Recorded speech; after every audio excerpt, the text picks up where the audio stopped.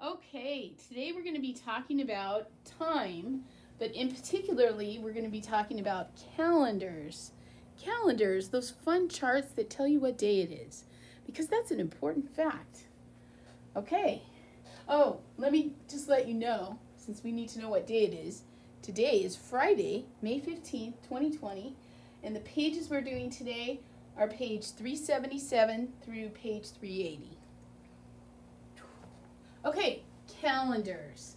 So the calendar they use in your textbook is this one. It's April. It doesn't look exactly like this. The nice thing is that April 2020 is this month that you see right here. So it starts on a Wednesday, and then the last day of the month is Thursday. And speaking of the last day of the month, not every month has the same number of days. You probably learned that in first grade and kindergarten. So I made a nice little chart here for you that shows you that these 4 months have 30 days, these months have 31, and February either has 28 or 29. So on leap years, it has 29, and there's a cute little poem that I tried to tell you about last week, but Jack Hartman has a better poem for you. It's a little, he does it as a rap song. So that's going to be a video on the next slide. You can watch it if you want. We'll put it up on the playlist. Okay, go ahead. So here's April, and it starts on the 1st, ends on the Thursday. And here's the Jack Hartman little rap song about 30 days hath September. So that's there for you if you'd like. But let's go ahead and learn what these things are. So we're on page 377, calendar lesson 5. A calendar shows days, weeks, and months in a year. We have the month of April right here, and then we're going to just answer some questions. If you want, you could shut off the video, answer the questions, and then check. It's up to you. If you want to do it, you can do that now. Here we go. Use the calendar to answer these questions. What day of the week is April 5th? So we found the 5th, and we noticed that it's the first day of the week, which is a Sunday. So I'm just going to put the abbreviation, which is SUN. What is the date of the first Monday?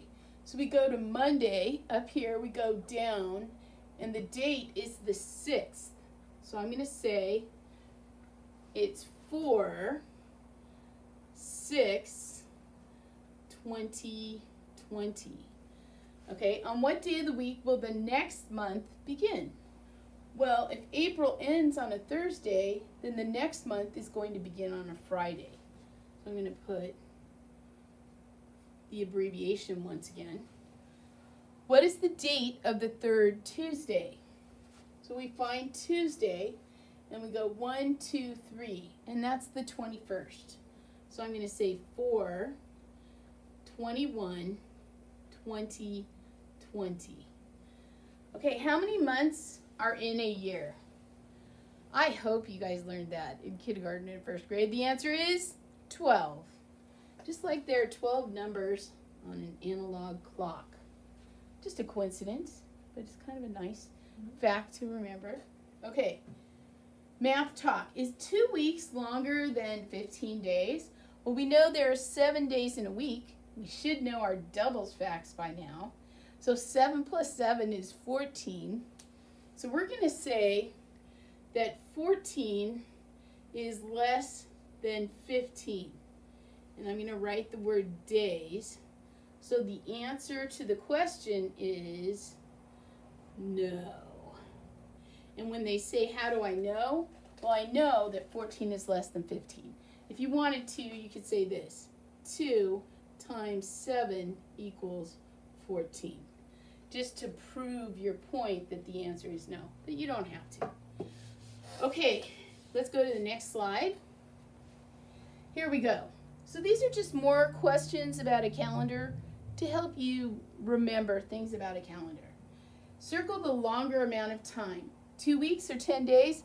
We just figured out 2 weeks was 14 days. So 10 days is obviously less. So they already circled it for us. Great. Which one is longer? 30 hours or 1 day? Well, we talked about yesterday that in 1 day there's 24 hours. So obviously 30 hours is the longer amount because 24 is less than 30. Okay, 1 year or 6 months. There's 12 months in a year. So the longer time is 1 year.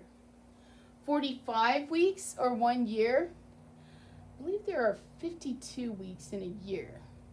Okay, that one you just have to remember, 52. So if that's true, then 52 is bigger than 45. We know that. Now we're supposed to circle the shorter amount of time. 7 days is less than 10 days. We know that there are 24 hours in a day, 2 sets of 12. We talked about that yesterday. And so 15 hours is the shorter amount. Shorter time, 2 hours or 60 minutes? Well, we know 6 plus 6 is 12. So 60 plus 60 is 120. So those are the same, aren't they? No, this is shorter because that's only 1 hour. I almost messed that one up. Okay, 1 year or 57 weeks. Now, even though 57 is my favorite number, 1 year is less because we just talked about that it's 52. Okay. Use the words in the box. Hours, days, weeks, months. Write the best estimate for the length of the activity. Swimming. Well, that would be months, wouldn't it? Because we're going to spend months. No? Okay. Hours. Probably hours. I know many of you would like to spend a whole day in the swimming pool, and that might be fun, but it might not be practical. So we'll just say hours. Camping trip. Mrs. Batchelor, you love camping, don't you? I would like to go camping more. I would think I would find, I mean, some people go long, but I say days probably would be. Days. I don't imagine. I think days is good. Week, if they said a week, that would be okay, but they said weeks, and I don't think. So that would have to be 2. Yeah. 2 weeks of camping? No, unless No. they had really nice showers. No. Or a beautiful campground. Hotel camping you could do for 2 weeks. Hotel camping. But not regular camping. That would be No. that would be days. Okay, we're gonna go with days on that one. Okay, you guys might have different answers. We're not gonna say yours are wrong, but anyway. Okay, so this is a repeat of the other videos. They're not new, but that's okay. Here's the next one. Okay, so we're gonna talk about elapsed time again, but we're going to talk about elapsed time using a table, being able to read what's going on in this table here. So every Monday, Lisa helps out at an animal shelter. That's pretty nice of her. How long does it take her to walk the dogs? Circle what you need to find. What time does Lisa start walking the dogs? So she starts walking the dogs at 4 o'clock. And then how long does it take Lisa to walk the dogs? So what we did yesterday was we took our wonderful minute hand and our hour hand to just help us see it. And we're going to put a dot on 4. And then she ends at 6 o'clock. So we're going to put a dot on 6. And then we're going to make a loop or a half loop, what we called a little mountain yesterday, to see the hours. And then we just count the loops or the bumps, and there's 2. So the answer is 2 hours to walk the dogs. Oh, those dogs got a pretty nice walk. 2 hours. Cool. Did we answer the question? Yes. Does our answer make sense? Now, if you had done this whole thing and you ended up with an answer of like 14 hours or something, then remember what we talked about in word problems, be logical. She's not going to walk the dogs for 14 hours. So you must have made a mistake. 2 hours is a reasonable amount of time to walk dogs. Okay. So this is another chart. Once again, if you'd like to shut off the video and try it on your own, that's up to you.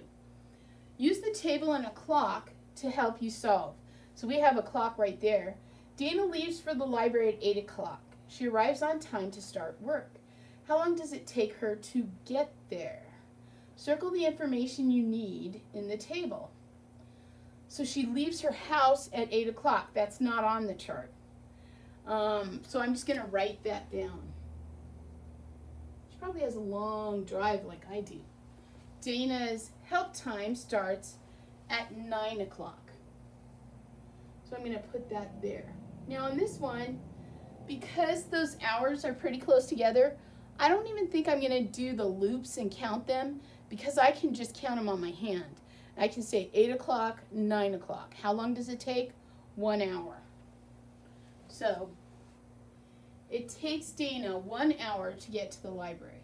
So now let's try another one. Use the table to solve. By the way, you guys probably know this. I've been looking at your test. And this part about using a table to answer questions is going to be on your test. There is one table, but you use that same table for 3 questions. Just like we're doing here. It's one table, it's 1, 2, 3 questions. We're going to talk a little bit more about this tomorrow, but for now, that's an important thing you need to know. Okay, how long does Philip help at the library? So we're going to look at his start time. He starts at 9 o'clock. So I'm going to write 9 o'clock here. Once again, I don't think that this is going to be one where I need to count the bumps. What do you think, Miss Bachelor? I don't think so. No. And so his end time is 10 o'clock. Okay? Technically, when you are counting time, you put the start time at the bottom and you put the end time at the top. Because then you can subtract. And then the bigger numbers on top, the smaller numbers on the bottom. 10 take away 9 is 1. And my students, when I taught this in the upper grades, they'd go ... 0, 0. Well, that's not really true, because the elapsed time is not 1 ... 0, 0. So what we learned was, instead of carrying down those dots, you just write hour, HR. So the answer is 1 hour. Now we're going to talk about Marco. Let's see. Marco returns books to shelves during his help time. How long does Marco return books to shelves? So I'm going to do it the same way. I'm going to say Marco starts at 10 o'clock. I'm going to put that on the bottom. And then Marco ends at 12 o'clock.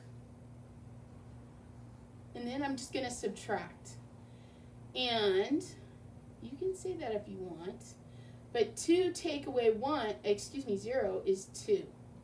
And so I'm going to put HRS, but it's not 100. It's not 200. Just don't do the zeros, okay? If both of them are 0, just don't do the zeros. So the answer is 2 hours. Sorry, I changed it in the middle there, huh? But that was easy, right? I think so. Okay, so erase, erase, erase. You still have one more thing to do for your math lesson for today. Go ahead. So, go ahead. Ooh. Okay, so the last part of our lesson for today is practicing IXL math. What I suggest that you do is continue doing the time, because that's going to help you to get ready for the test. And I believe we only have one more lesson and then you take the test. So that would be beneficial for you. And then hit it one more time. Okay, so that's just our animated clock. These are 3 different methods for how to do elapsed time. This one's pretty cool. This one I thought matched this little picture here, and it actually is kind of neat, and it's called Mountains, Hills, and Rocks. And they just have a way for you to chart it using different little pictures. And the mountains are hours, the hills are, I think, you just have to watch it. It's pretty cool. And then this one is elapsed time using the Z method. The Z method actually looks very, very helpful. So for those of you who want something a little more challenging, you might want to watch those videos and have mom or dad or someone figure out an elapsed time problem for you and see if you can do it and get it down to the minute. That would be wonderful. Okay, that's it. Have a wonderful math day.